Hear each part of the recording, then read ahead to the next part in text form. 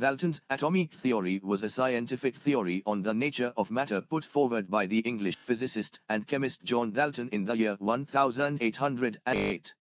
It said that all matter was made up of small, indivisible particles known as atoms. All substances, according to Dalton's atomic theory, are made up of atoms, which are indivisible and indestructible building units. While an element's atoms were all the same size and mass, various elements possessed atoms of varying sizes and masses. Dalton based his theory on two laws, the law of conservation of mass and the law of constant composition. The law of conservation of mass says that matter is not created or destroyed in a closed system. That means if we have a chemical reaction, the amount of each element must be the same in the starting materials and the products.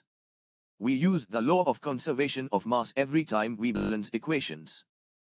The law of constant composition says that a pure compound will always have the same proportion of the same elements. For example, table salt, which has the molecular formula sodium chloride, contains the same proportions of the elements sodium and chlorine no matter how much salt you have or where the salt came from. If we were to combine some sodium metal and chlorine gas, which I wouldn't recommend doing at home, we could make more table salt which will have the same composition. Atomic theory has been revised over the years to incorporate the existence of atomic isotopes and the interconversion of mass and energy.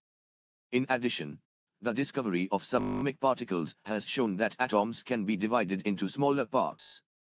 However, Dalton's importance in the development of modern atomic theory has been recognized by the designation of the atomic mass unit as a Dalton.